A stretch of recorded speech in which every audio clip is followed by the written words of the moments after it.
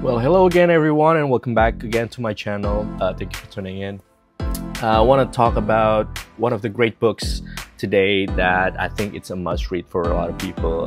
This is a really special book. It's called Think and Grow Rich by Napoleon Hill. So this book is on top of many people, like many famous people and many like successful people list. Like this is the number one, like probably number one on the spot of their must read book.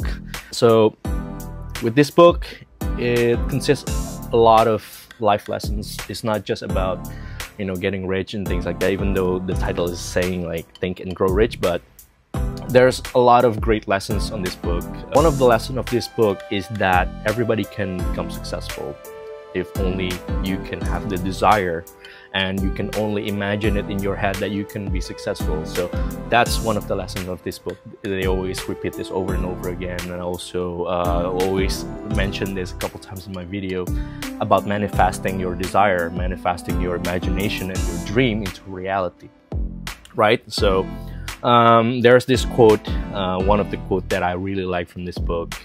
It's, "You are the master of your fate and the captain of your soul," right? So this is the English poet. It's called W.C. Henley. So he basically said that, you know, because we as a human, we have the power to control our thoughts. And he would have told us that either in which this little planet floats, in which we move and we have our being, the form of energy that is moving at a conceivably high rate of vibration, and that ether is filled with a form of universal power which adapts itself to the nature of the thoughts we hold in our minds and influences us in a natural way to transmute our thoughts into their physical equivalent, right? So what he's basically saying is that we have the power in our mind. Whether you want to be successful, whether you're going to be poor, or whether you're going to be rich, it's all happens in our mind frame, right? So in order for you to get what you want, you need to have a really vivid desire. You really need to have a really vivid vision in your head that you can attain that, right? You have to always fill your thoughts with positive things, with something that can make you stronger, like something that can enrich your life, enrich your skills, and you know, things that can elevate you a little further to that level. So it really depends how successful you want to be. Some people can only imagine themselves as a middle-class person, you know, because they cannot really take that stress when they are having a lot of money, for example, or they're very famous, they're very successful. Of course, there's gonna be a lot of repercussions that comes from that idea, from the success, which is problems, you know, because in everybody's lives there's going to be a problem, but it's just the problem is going to be different for each person. Say, for example, a middle-class person is going to have, you know, little problems and not so stressful life, but people like billionaires, like people who are amassing a lot of riches, of course they're gonna have a lot more like big problems, you know, like people are suing them, for example, or there are gonna be lots of competition. You have to protect your assets, you have to protect your IP or proprietary and things like that. So yeah, it gets really difficult for a lot of people if you cannot handle that stress. So the first thing that this book taught is, are you going to be able to handle that stress? Are you going to be able to be that man, you know, before you can attain that riches, before you can attain that wealth? So you have to become like the person that can amass such wealth, if you like put it bluntly and put it simply. Is also, there's like also this this motivator, like speaker that I follow. It's called Jim Rohn. So Mr. Rohn, he always said that we can always change who we are.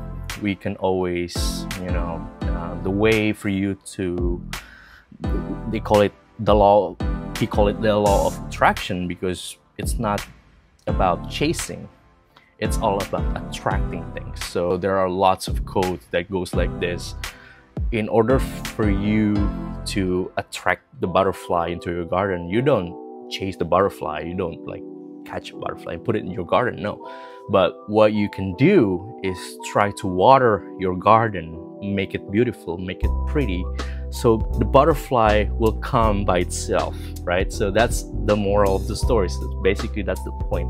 If you make yourself attractive, if you make yourself, you know, so good at a lot of skills, for example, you like upgrade your looks, you upgrade your speech, you upgrade your skills, you upgrade your knowledge, everything, that's a form of attractiveness by itself, right? So of course when you do that, and then, you know, a lot of things gonna comes at you to match your frequency. So yeah, a lot of things are true. Ever since I tried to, you know, implement this idea, I think speed is also very important in life. You cannot stop for a minute, because I think when you are constantly moving all the time, I don't think depression or laziness can catch up to you, you know, because you are always on the move. And when you're always on the move, there's always new ideas coming, there's always new stuff to work out. So you always constantly doing a lot of things, and that's also makes your life become very productive. And with a productive life, of course, there's going to be a reward that comes from it, right? So yeah, this is one of the really good books. I mean, they have a lot of chapters. There's basically step by step. I don't want to spoil this book for you. I would suggest for you to pick this book and read it for yourself. Tell me if it's true or if it's not true, if it's just bullshit. Tell me. But I think it's one of the steps if you want to get better, if you want to be more successful in life. I would really recommend, because, you know, you can gain a lot of knowledge. You can gain like 100 years of knowledge with just a few books, because people who wrote this book, they already lived their life. They already knew what works and what's not. So the best way and the fastest way to learn about success or about life is to learn through other people's experience, right? So I've been a fan of a lot of biography of great people, you know, like Arnold Schwarzenegger is one of the great examples, and Barack Obama also a great example. I think the latest book that I read is Matthew McConaughey. I mean, he got a really good biography that he put out probably like a while ago. But all of them always saying that, you know, in order for you to change your life, you just have to change yourself first. There's also a chapter in this book that are saying, basically the last chapter is only saying about how you need to get rid of your fear. If you wanna master your thoughts, you also have to master your fear. You cannot succumb to your fear. For example, like in this book, they were saying there are 6 basic fears. It's the fear of poverty, it's the fear of criticism, it's the fear of ill health, loss of love for someone, old age, and death, right? And the hardest one, this book says, is the fear of poverty. It's because it's been placed in the head of the list because it's the most difficult to master. Considerable courage is required to state the truth about the origin of this fear, and still the greater courage to accept the truth after it has been stated, basically. So you have to understand what you fear the most, and then try to work it out. Try to think that your fear is just a state of thoughts. It's just a state of mind. It's not real. It's just what's happening in your mind, you know, like your imagination. And if you can master that, if you can at least just get like tone it down a little bit, you know, I think you're gonna lead a much productive life, a much happier life, because you know it's not real. It's just like monsters under your bed. When you were a child, you're always thinking like, hey, there's a monster under my bed, or like there's a monster in the closet and things like that. Whether it's real or not, you obviously know the answer for that. It's obviously not real. but your mind is so powerful, and you can think that it's real. You can imagine things that there's actually a monster there, but it's not real. So it's the same concept basically. So you have to get rid of that, and if you can master that, this book guarantees you can lead a happier life. You can get whatever you want. You know, it's a matter of state of thoughts. So yeah, I really suggest for you to pick up this book. This book is really good for if you want to better yourself, you want to amplify, if you want to upgrade yourself, and if you want to think and you want to grow rich. Definitely read this book.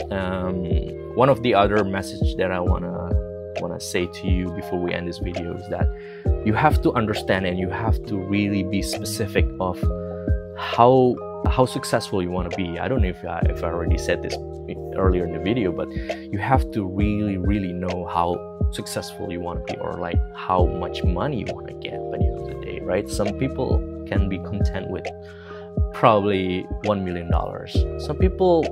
Some people imagine like $10 million or like even $100 million. It's up to you, like how much money you want to amass and how much successful you want to get. You can be a director, you can be like a CEO, you can be president. Like, it doesn't really matter. What matters is that you have to be specific on what you want, and only then you can get that, because it's already implanted in your thoughts, right? And if you already implanted in your thoughts, and you have the desire to actually chase it, and you have that goal set in your mind, and you have that vision in your head, I think you can get there.